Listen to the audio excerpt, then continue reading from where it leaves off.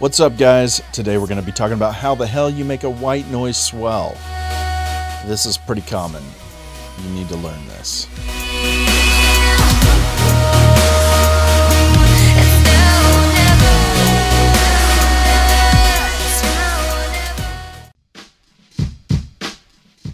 All right, the first swell we're going to do is we're going to just take a lead sound, kind of like last week. In fact, let's take the same exact one. I think it was called Cream something. Cream Flash. We're going to try this. We're going to start with this sound. It's a nice sound because it's got a lot of saw waves to it. And we're going to modify this to make it into a sweep. So first of all, I've got 3 oscillators here. Let's just work with these 2. I don't know why. Just do. And let's add some noise to it. Let's add brown noise. So we're going to try to just add more texture. I'm just thickening it up with just sound, just to give it more texture and depth. It can that way when we do a sweep with the filters, it gives a little bit more something to work with. Okay, that sounds great. So let's turn off filter 1 and let's just work with this. We're going to actually add 2 different filters to this. The first one we're going to do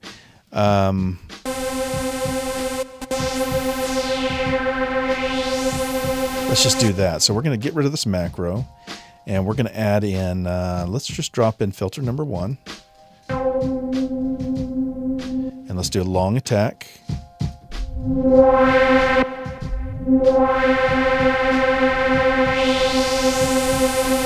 Okay. Let's do it from here to here, and let's just make the attack longer. Now notice I'm not changing the pitch, I'm just messing with a filter. We're not trying to make a riser, just a filter. Okay, so we're getting a lot of tone in that. If I want to reduce the tone, I could pull these amplitudes of the oscillators down a little bit, and I can just have a little bit more brown noise. Like that.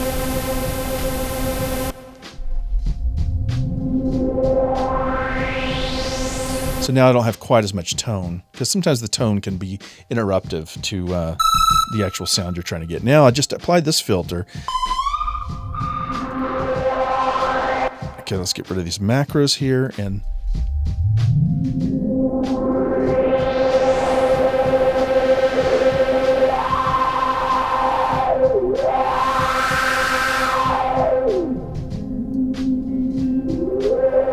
I'm going to kind of experiment a little bit and find the note I want. This could really bring up the note.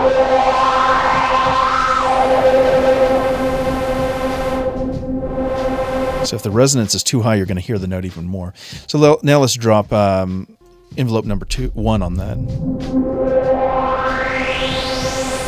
Pretty cool. We got some movement going on. Now let's drop a little bit of panning, and we'll just move over here and drop some panning on here so that we have something to work with. Okay, so now we've got some movement going on back and forth. And then we'll add this envelope to here to...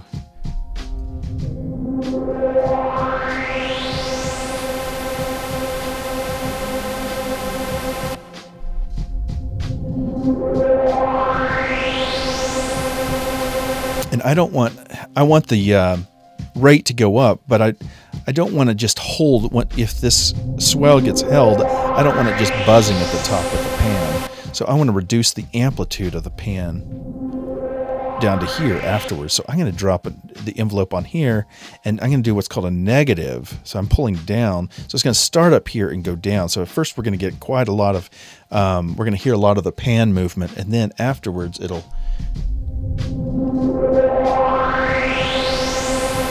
even out. Now, that might be a little too fast and too much, so we're gonna... And let's maximize this a little more. There we go. Now as that panning isn't too annoying, just because if it's too much back and forth, it makes more of a buzz than it does an actual sweep or swell. So if we wanted to bring a little bit more amplitude or less amplitude, we could drop this into these controls as well. In fact, let's do it so it starts off with a strong note and then decreases as the note is held out. So we're going to do something like this so that you get more noise and less tone as the note is held.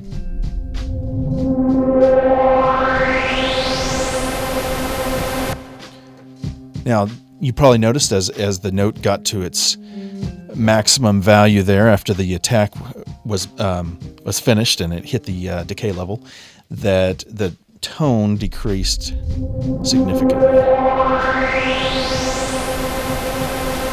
That way, if there's other notes being played, it's not interrupting that. So that is an example of making a swell out of a lead patch. Now let's talk about doing it with just noise. All right, let's look at an example of how to make a white noise swell in Massive. Let's just start off by just creating a new sound. So we're going to go to File, New Sound. And the very first thing I'm going to do is I'm going to turn off everything. I'm just going to turn it off. It defaults when you make a new sound by giving you a few things. Of course, I'm going to leave the amp on. Excuse me. And let's go ahead and turn the inserts off. All right, what we're going to do is let's just play a note on the keyboard. So I have nothing right now. Now, if I turn up the amp, I'm getting some noise now from the white noise area.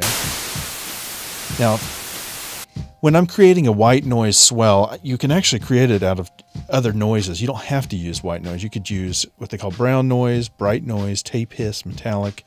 So like if I said, I don't know, let's say aluminum. It's kind of the sound of something breaking, okay? Now, it's not swelling, it's just coming in. What we're going to do is now create a swell. So I'm going to actually use white noise because that's usually the one you want to use. The color on this dictates how sharp of a sound you want. So let's listen to this, figure out what color we want. I'm going to want it to go all the way up to the top.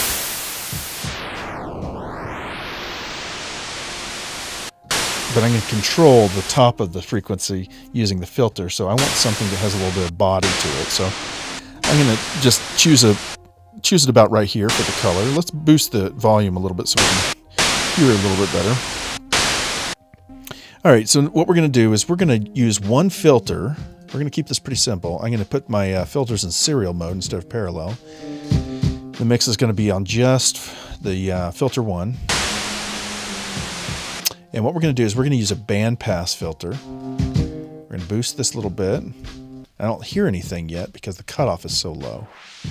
But if I bring it up and I bring up the bandpass is kind of like a cue. Maybe bring up the resonance. Resonance is going to make it sound a little bit different because it's going to be boosting certain frequencies over others. But we're going to use that to kind of come up with a sound. All right. That's sounding pretty good. I've got a good full body white noise there.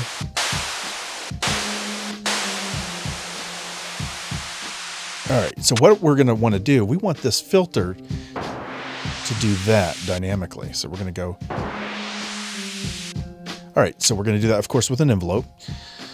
So let's start off with envelope number 4 is our volume. So we're going to actually just tell it, hey, we don't want you to come in right away. We want you to swell in. Like that, all right?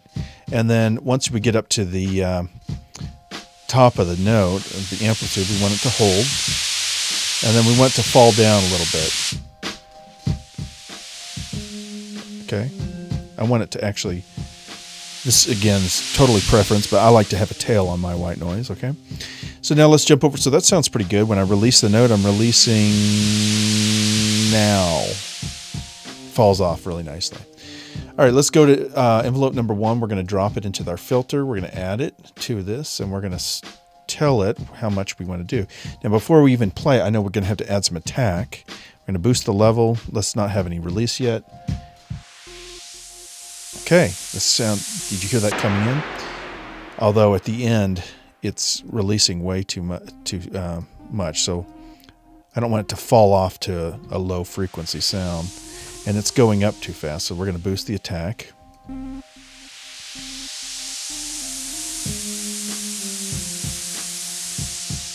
All right, the volume is a little too gradual. We're going to reduce the attack on that. And there we go. Sounding pretty good already. So again, what's going on is that the envelope, the amplitude envelope, is dictating the slow attack and then the long release. But it's this cutoff, it's the bandpass cutoff that's actually dictating the sound of the frequencies being applied, or being played. Almost sounds like an ocean, but it's kind of nice. It's really nice, actually. Now, if we want a little bit brighter, we can turn up the color again on the noise area.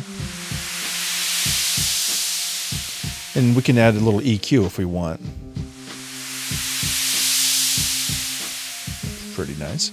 All right, so now I want to add a little bit of reverb. We're going to just add, I'm going to say a small reverb to it.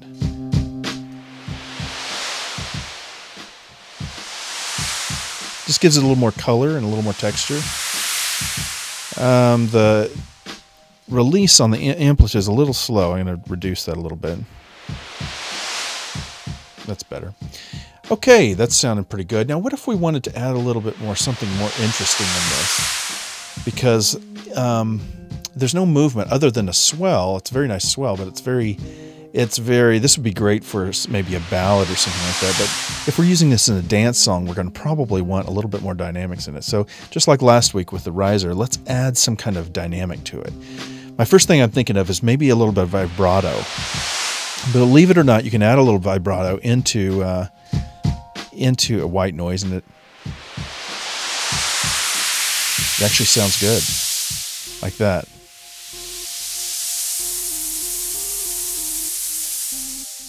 Okay, now what I want to do is I want to kill the decay on this. Okay, I want it to just go up and attack, and I'm going to attach this to my depth. So we're going to have this dynamically change.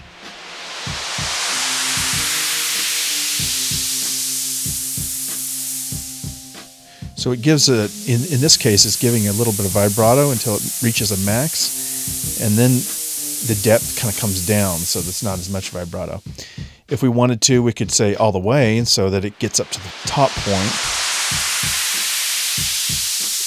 and continues to shimmer. I think I like that a little bit better. If we wanted to, we could have the rate be changing as well. Let's just do that as well. Maybe do something like this.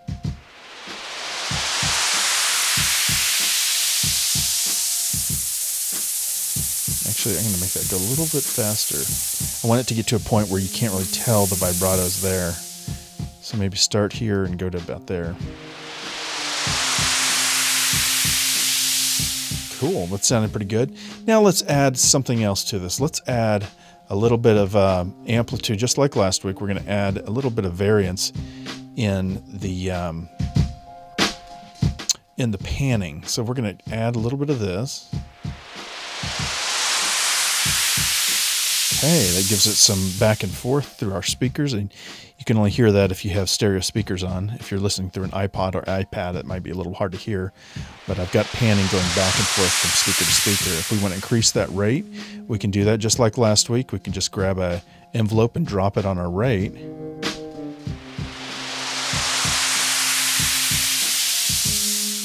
It sounded pretty good. So let's start here and go to there.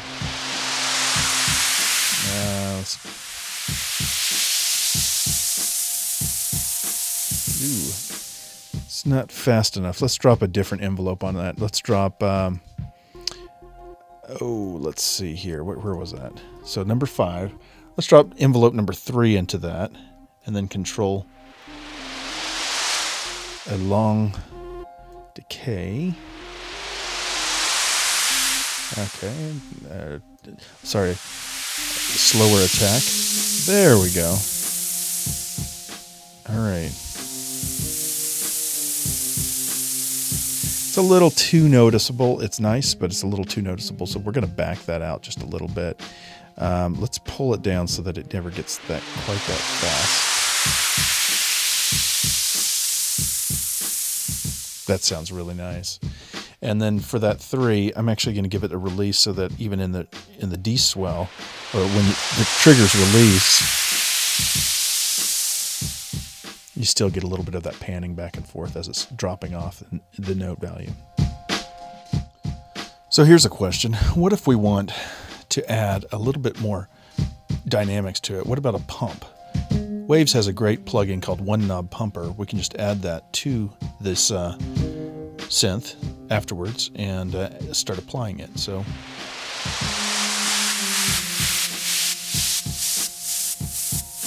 now we're getting that ducking effect that a sidechain compression would do. Okay, but what if we don't have One Knob Pumper? Let's say we don't have that kind of tool and we just want to do that in massive. We can do something very similar. It's not exactly the same, but it's similar. By taking an LFO and making a square wave, so we're going to turn on the square wave, putting the ratio to, you're going to have to turn on the sync, which is so that you can control this square wave every quarter note here. We're going to drop that on the amplitude of the white noise, and we're going to add white noise to this. Now we're going to have to turn up the amp to hear the effect. Now we've got a pump in the quarter note. Now what if we didn't want that pump to be there the whole time?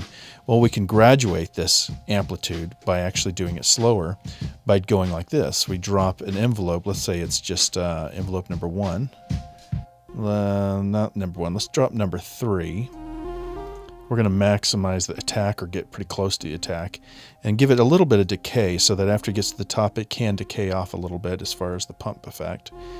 And now let's try it. Let's see what happens if we do this. So we're going to...